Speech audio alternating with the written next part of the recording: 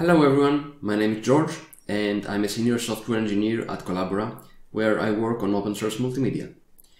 In this talk I'm going to present PipeWire and WirePlumber, and I'm going to show you how you can use WirePlumber to manage streams in PipeWire. First, I'm going to start with a quick introduction to PipeWire and WirePlumber so that you have a basic idea of what I'm talking about. And then I will show you things in practice with a live demo. Let's start with PipeWire. You may have heard of PipeWire as an audio server, and you may be even using that in your desktop systems right now as an audio server. However, PipeWire is more than that. It is a powerful multimedia IPC framework that allows applications to transfer media to each other and to access devices in a secure manner and get media from those devices or send media to those devices. Media being audio, video, or anything else. With that ability as a base, it has the ability to implement audio servers, and it has all the functionality necessary to replace both professional audio servers like Jack and standard desktop servers like Pulse Audio. It also implements things like Bluetooth audio that was previously only available in Pulse Audio. And it has also the ability to implement equivalent video server functionality, so it allows you to share video content from your web camera or from your video capture device to applications in a safe manner. It has a built-in security framework that also allows applications to be accessing those devices in a safe manner, and it isolates applications to each other so that they cannot do harmful things to one another. And performance is really good. How this works internally is that all these applications and devices that are connecting to PipeWire, they represent themselves as objects that we call nodes. And these nodes are the basic building blocks of a multimedia pipeline. They can process the media internally. These nodes create input-output points that we call ports. Each port is able to send or receive one kind of media. And a node may have multiple ports, for example, to send different channels of audio to another processor or to a device. And these ports then get linked together. Ports from different nodes get linked together, and this forms a media graph. Configuring those nodes and ports and creating links between ports from different nodes is the job of a secondary process which we call the session manager. The session manager is responsible for orchestrating all this pipeline. In a picture, it looks like this. All these gray boxes are different processes, and we have in the middle we have the PipeWire process, which has all these little objects that I mentioned inside. All these green and purple boxes are nodes, and you can see how nodes on them, they have other boxes which are the ports, and the ports get linked together to ports from other nodes, and they form a media graph that allows media to flow from one node to the other. And then above you have the PipeWire Session Manager, which is another process that also connects to PipeWire as a client, and it has the ability to control this whole pipeline. Then we have other clients that are media playback or capture clients that present themselves as nodes, and you have also you may also have other things like the Wayland compositor that shares video content from the screen, and you also have all the devices available from ALSA, from Video for Linux, and the Bluetooth devices as well. They are all available in PipeWire as nodes. Now, WirePlumber is a modular session manager implementation for PipeWire. It has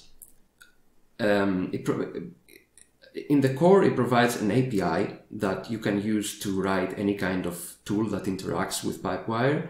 And on top of this API, we have built a daemon that is scriptable with Lua scripts. And in these Lua scripts, you can write some logic to tell WirePlumber what to do with your media pipeline. So you can write your own scripts and provide some logic to orchestrate the media pipeline. And I will show this right now with a demo. So I'm going to present a demo. First, I will show you two processes sharing audio between each other. So one process will be creating some audio and the other process will be consuming it. And then I will show you how we can also enable devices directly in PipeWire. I will show you an ALSA device and how we can send audio to this ALSA device and hear audio on the speakers. And finally, I will show you the security mechanism and how the security mechanism works in PipeWire.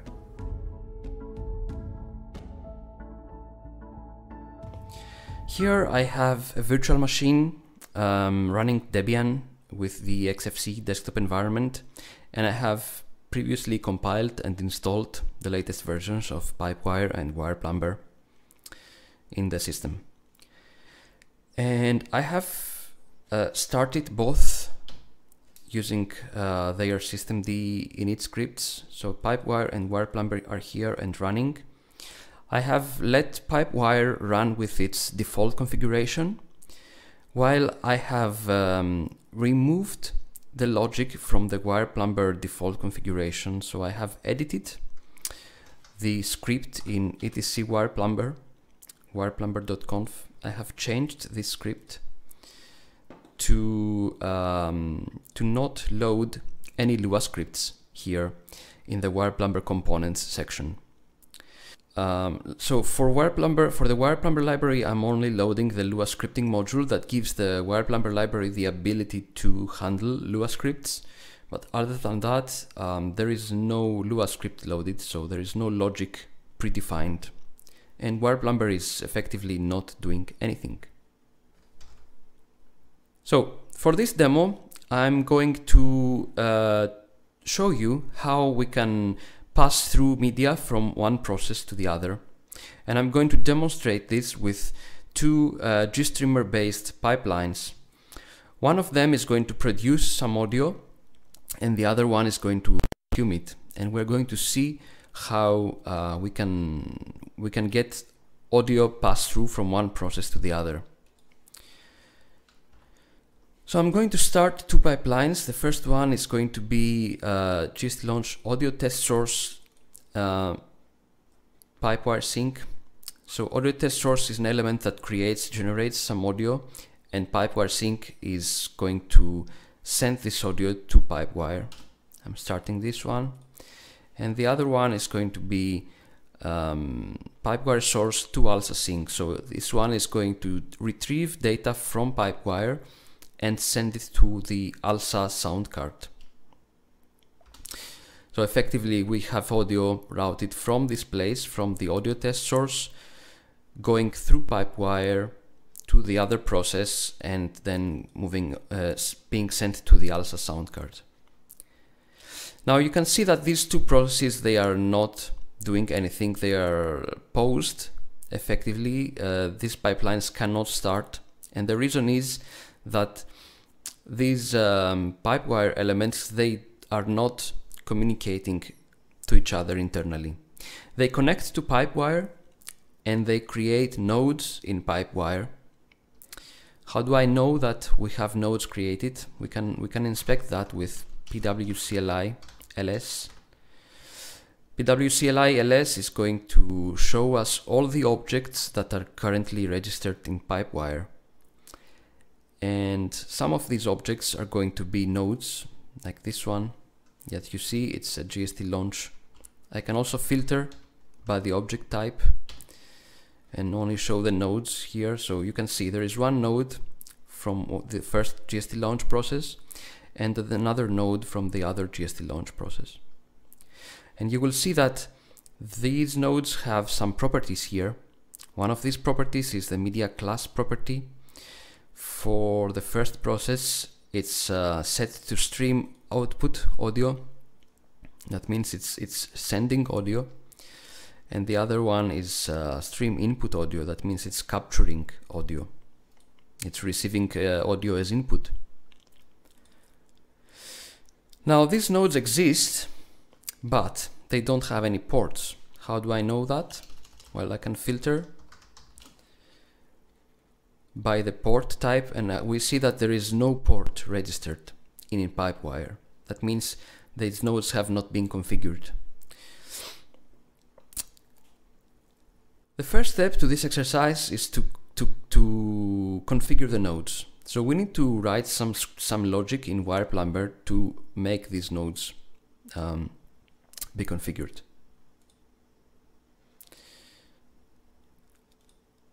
For this reason, I have written this first script, this policy demo 1 Lua.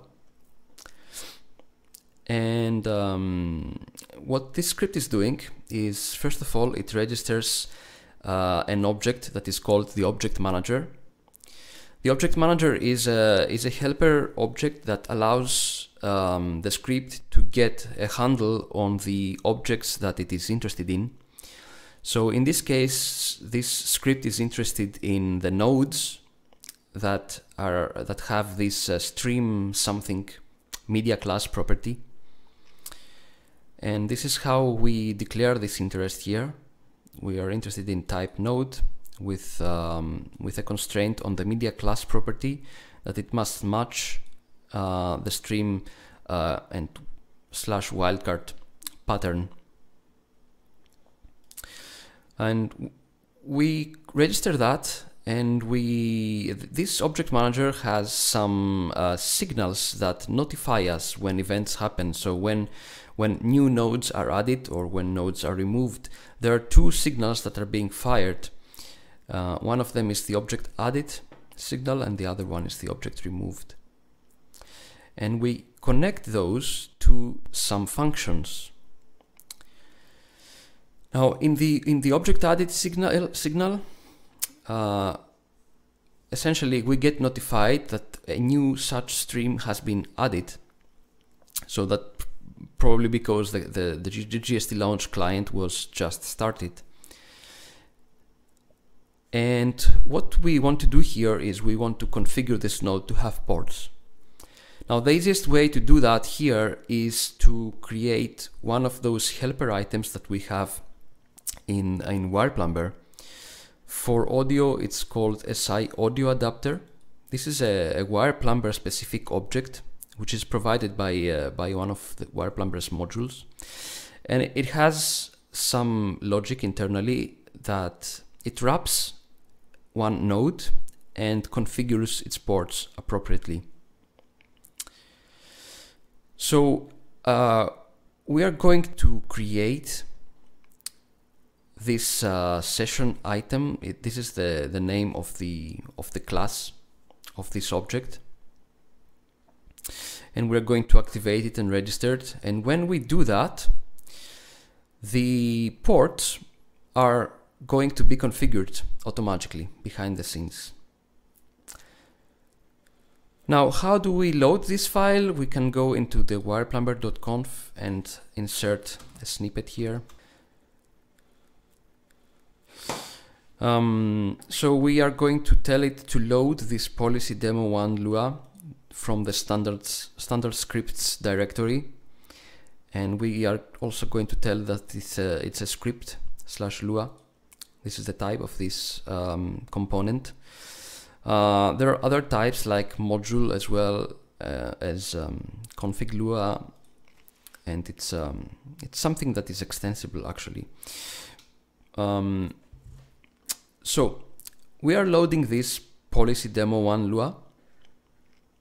And there is one thing that we also need to load is the module that provides this item, this session item.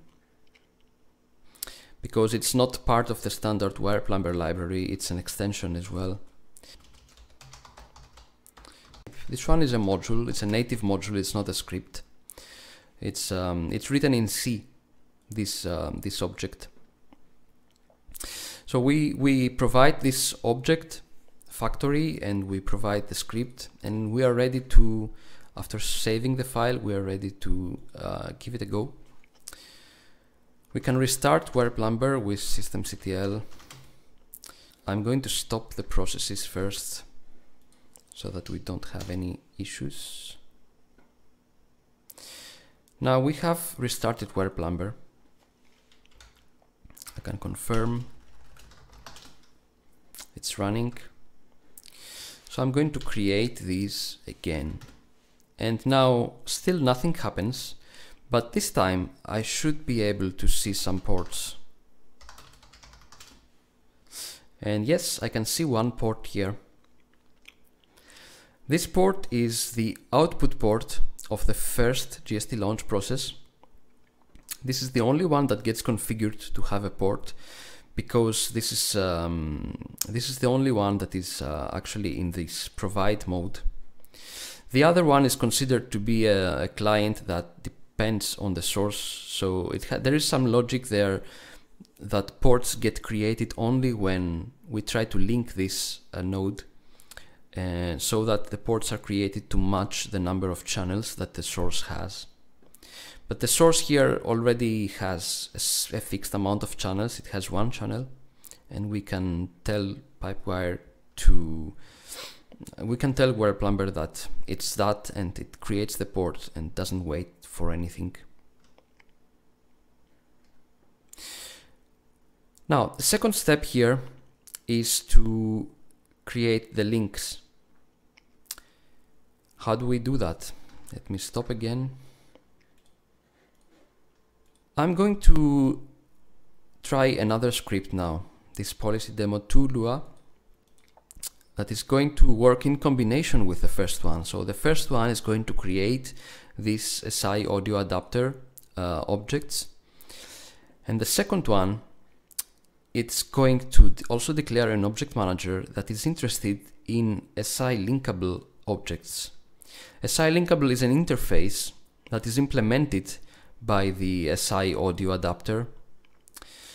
So I'm going to filter WirePlumber's internal list of objects here for objects that are of type SI audio adapter effectively. And there is also again the object added and object removed signals. And I'm going to connect here the object added signal to a function that tries to find the target node for the node that it's operating on, and then it's going to create a link to that node. So this function is going to be called for both processes, both GST launch processes, because both are creating nodes and both are being wrapped in SI audio adapter objects. So this is going to be called twice, and there is some logic here to skip linking if it's already linked, because they are going to be linked to each other. So at least one of them is going to go into creating a link and finding the target first. And I'm going to find the target node by looking at all the other linkables. So I'm again looking at this linkables object manager, which are created here, and I'm iterating over it to get access to all the other SI audio adapter objects that are available. And I'm going to match media classes. So if the first node's media class is stream input audio, I'm going to look for a stream output audio to link it to. If it's stream output audio, I'm going to look for a stream input audio. So always the opposites. And then I'm going to create a link. A link is being created in WirePlumber again by creating another session item, which is called SI standard link.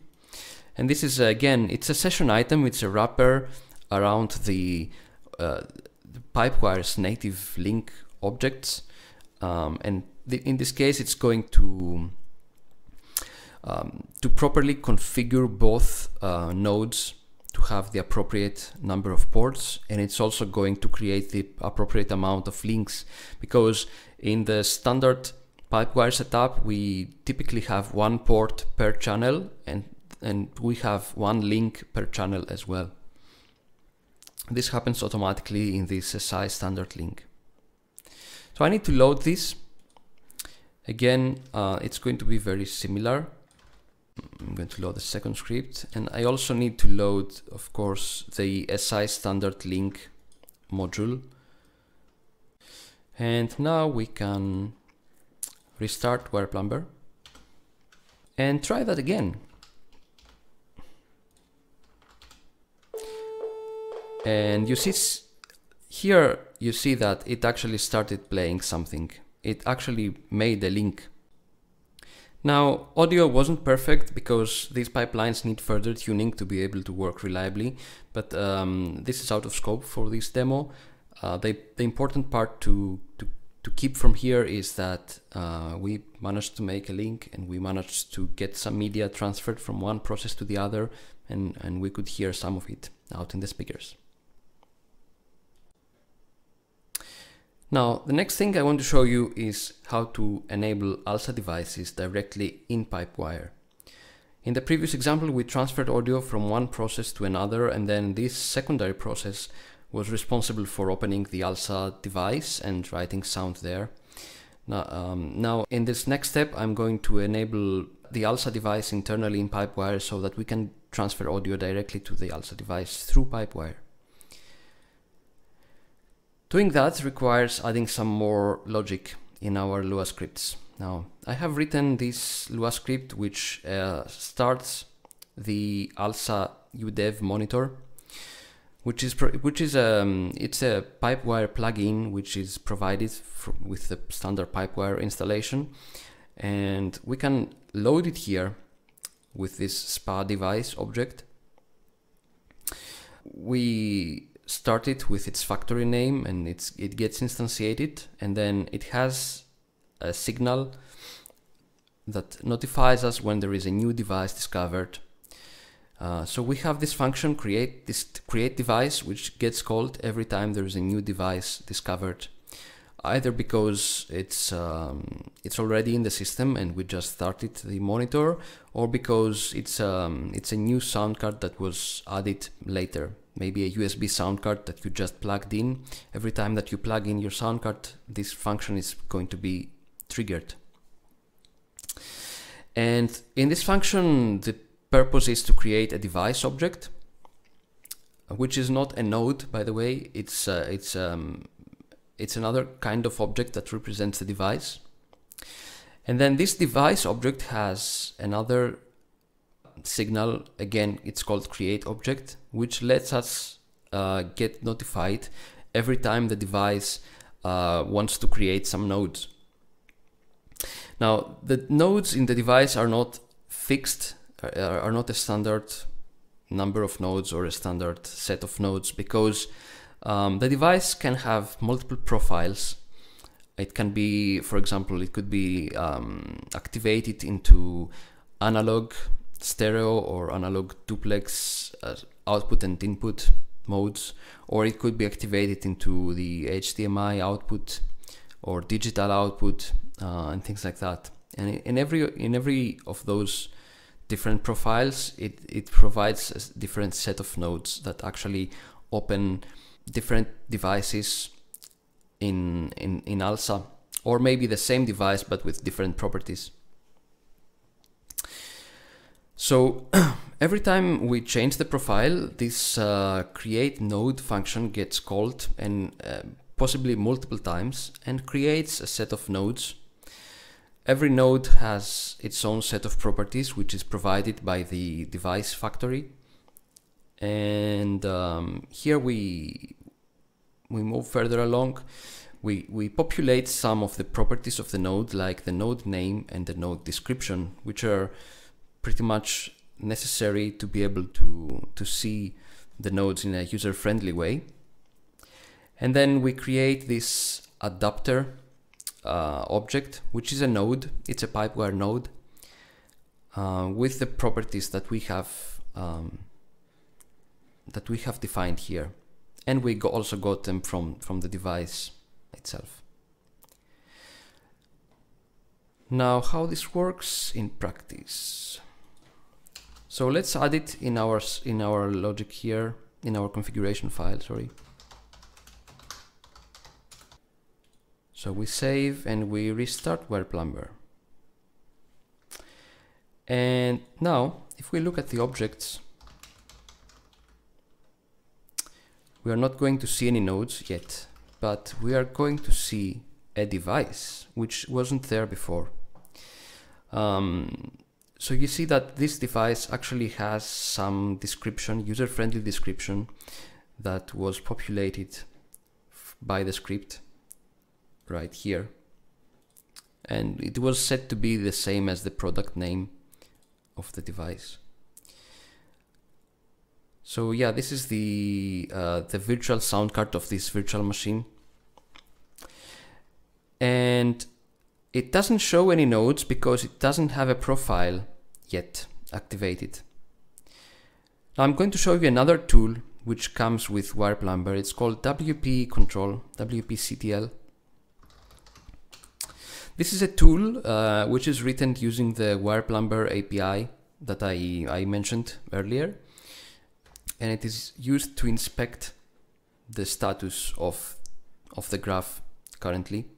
So for this PipeWire instance, it shows which clients are currently connected, and then it shows which audio devices and nodes and video devices and nodes are present. In this case, we have this device presented here, and we can activate it by setting the profile of this device. 34 is the number of the object, the ID of the object, and I'm going to set the first profile. So if I look at the status again, now I'm going to see that it has a sink and a source. These two are nodes actually. I can go back into PWCLI ls node, and I'm going to see that these ones, 35 and 36, the same IDs that I saw here. These are nodes. One of them is audio sync, the other one is audio source. Now I could get this process, the playback pipeline, to link to that audio sync and play something, but there is no logic for that. The logic that we defined previously says if you have two processes with stream something, then link them together. It doesn't say anything about devices. So to get that to work, I need to modify a little bit the policy, the linking policy. First of all, I need to create session items for these nodes by declaring an additional interest here on audio media class, audio sync and audio source. And second, I need to go into the second script and try to match streams to audio devices instead of matching them to other streams. So an input stream is going to link to an audio / source, and an output stream it's going to link to an audio / sync. And by doing that and restarting WirePlumber, now I need to enable the device again. Now it plays something, and Now you see that this gets linked to the audio device and plays something actually, because the logic is such so that streams now are getting linked to two devices instead of to one another. So you can see how flexible this Lua scripting is. You can make anything link to anything else, and by changing a few lines of code, you can change the behavior of your PipeWire setup. Now, the next thing that I want to show you is the integrated security mechanism of PipeWire. To demonstrate that, I'm going to start a container, and I'm going to run some tools in the container and try to make them isolated so that they only see what I want them to see. I'm going to use Podman as the container runtime. Podman is a Docker replacement. If you don't know it, it behaves exactly like Docker. And I have previously built an image called Debian PipeWire here, which is based on Debian stable, and I have the only thing I have added there is the PipeWire and WirePlumber builds that I built myself. So I'm going to start it, and I'm going to pass through the PipeWire socket from the host so that it's directly available to the tools in the container. And the container has these tools available like PWCLI. Now, in order to be able to find the socket, I need to export this environment variable, PipeWire runtime dir, so that they can actually find the socket. And now you see that it works, and wp-ctl status is also going to work, and it shows exactly what it was showing in the host. To compare, wp-ctl status on the host, and it's the same exactly thing. Now I want this process in the container to be isolated. I don't want this to work actually. I don't want these processes to have permission to change my devices, and like I could probably set profile here to this device, and it would affect the host, but I don't want that. How do we fix that? First of all, we need to change PipeWire's configuration, which we didn't touch so far. So I'm going to this etc PipeWire directory, and it has nothing inside by default because all the configuration is in usr share PipeWire.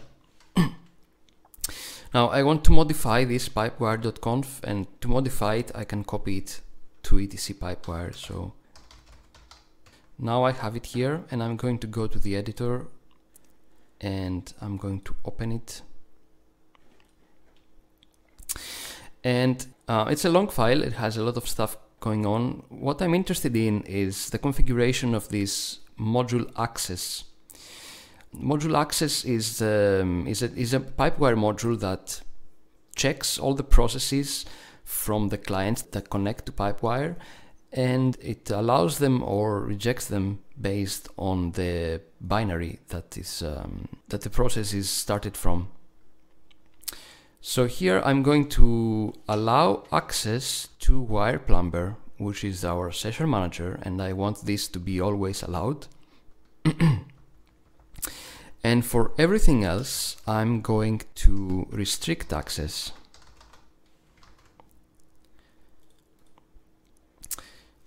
Now, by enabling that configuration, I'm effectively blocking every process from connecting except WirePlumber.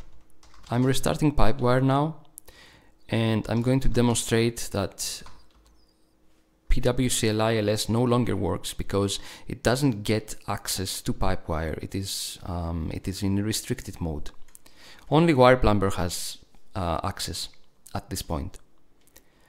Next thing I want to do is I want to add some logic in WirePlumber to allow or not allow certain clients to connect. Instead of listing all these things here, which is a bit limited because it only checks the process paths, I will write a Lua script I have actually already written it here. And this Lua script works like that. So it listens for client objects. It declares interest in client objects. And these client objects, when clients connect, these client objects appear. And this function is going to be called. And here I'm going to check the properties of this client. And I'm going to look at this application process host property, which is going to be different on the host system and different in the container system. So I'm going to check if properties of the client, if the application process host of the client equals the host name of WirePlumber's core. This core is a handle to WirePlumber's main object, the core object, which is a global object that is available to all scripts. And I can inspect at which host is WirePlumber running, and I can compare it to the host that the client is running. And if they are the same, then I'm going to update permissions for the client, and I'm going to say I'm granting any object RWXM access. These RWXM are pretty similar to the permission bits that we have on the file system, where basically they mean read, write, execute, and M means metadata. It's a special permission bit. So for every object, PipeWire has a set of permission bits. If R is set, then the client is allowed to look at this object. The object is visible to the client. If W is set, then the client is able to send data, send media to that object. If X is set, then the client is allowed to execute methods on that object. And if M is set, then the client is allowed to set metadata for that object.